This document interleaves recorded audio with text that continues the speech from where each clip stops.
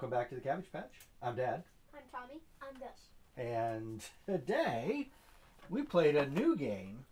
Another monster game. Another monster game called Monster Expedition. Yay!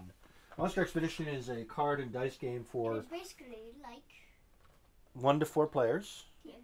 Right? It's for 1 to 4 players, ages 12 and up. He's not 12.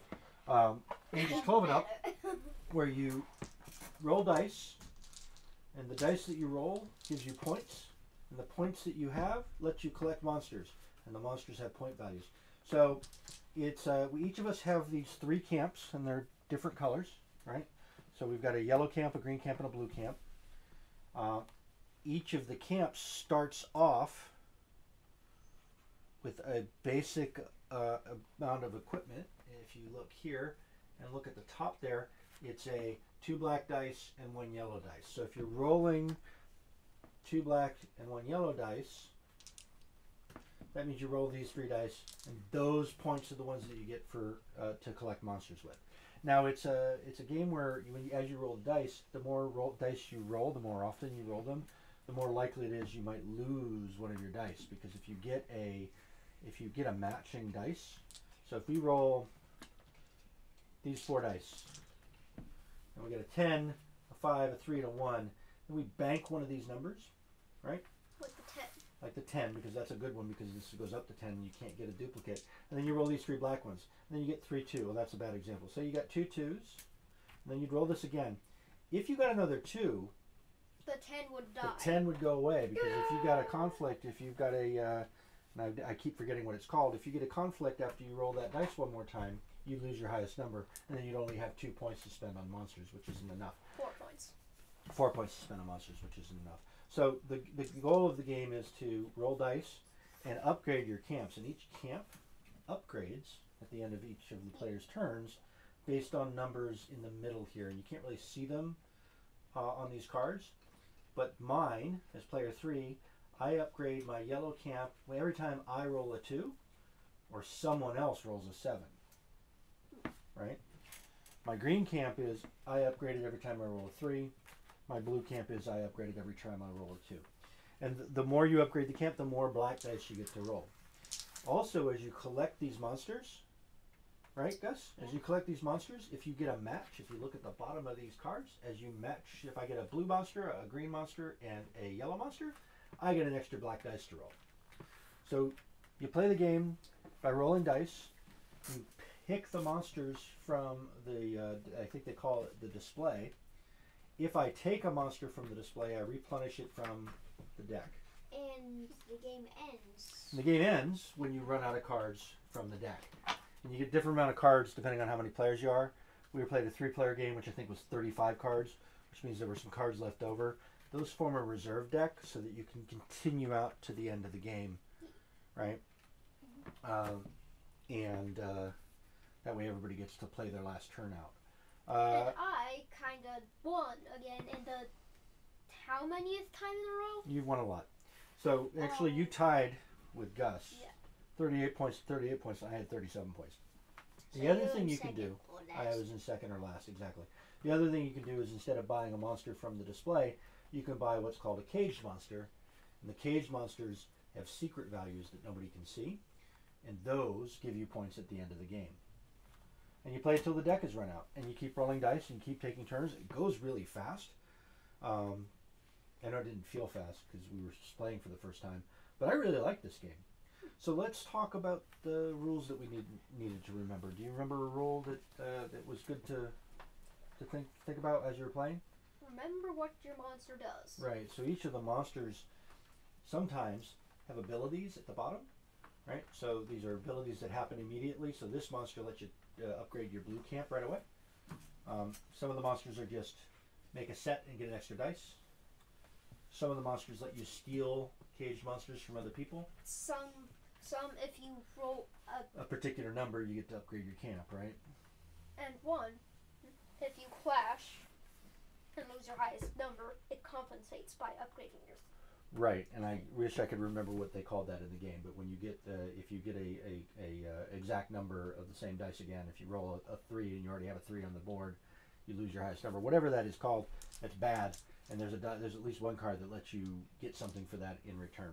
How about you? What was a rule that you needed to remember that you didn't remember? I don't think there really was one. Yeah. I think you forgot to upgrade your camps a couple times. So you really got to pay attention when you roll your dice. Before you scoop them all up, you got to look at that number and see if you can upgrade things, because that's how you get better stuff and win the game. Okay, also. Yeah? This is aside from the game. Yeah? They're lucky. I want to live on a turtle. Oh, you want to live on a turtle. That would The be artwork- pretty cool. The artwork on these games is really actually pretty cool. This is a bunch of airships. This is a green forest, and then this is a sea turtle that you're hunting from. So you're hunting from the back of a sea turtle. As you collect monsters, you take the monsters and you put them in front of you. You then replenish it from the deck, and you get to put a marker on that monster. If you have markers on monsters at the end of the game, what happens? You get to claim them. You get to claim them. You get the points for free, which is pretty cool. Which is how you two tied, and I only had 37 points. Awesome monster. It's a pretty awesome monster.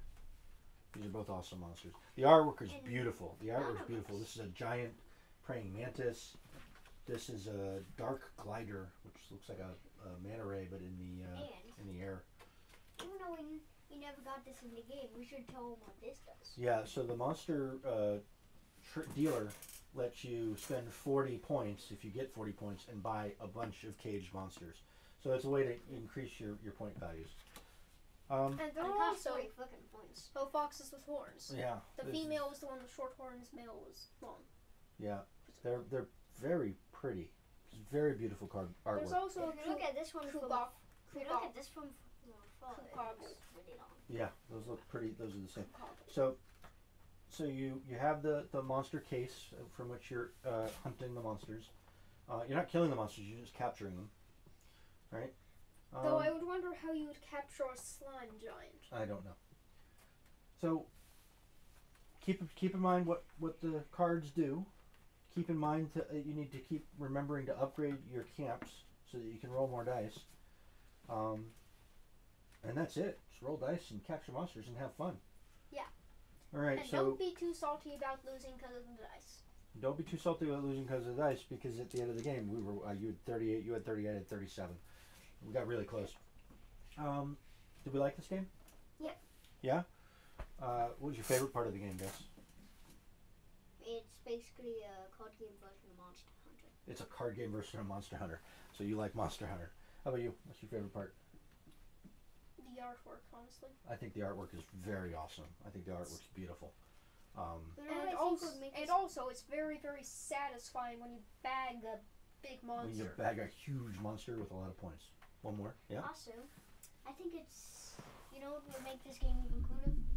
What would make this game even cooler? If there were like 3D models of the monsters. If there were 3D models, well, that would be hard to do a deck, though. So I can see why they didn't do that.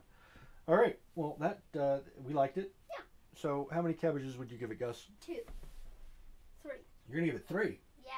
Oh wow. It's a cool I'm game. gonna give it. Oh, it's hard. I might give it 2. I think we'll go ahead and give it 7 total cabbages. That makes it a pretty good game. Yeah. Yeah. So 7 total cabbages.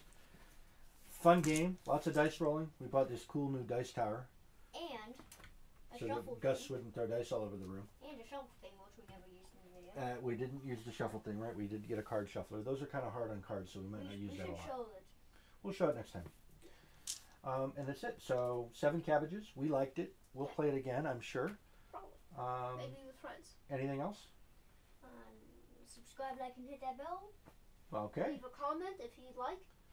I guess it's the outro. Plenty of cabbages, not us. Not us. Eat plenty of cabbages, not us. All right. Well, thank you so much for watching. We'll be back again later. We'll be back again later. See you later.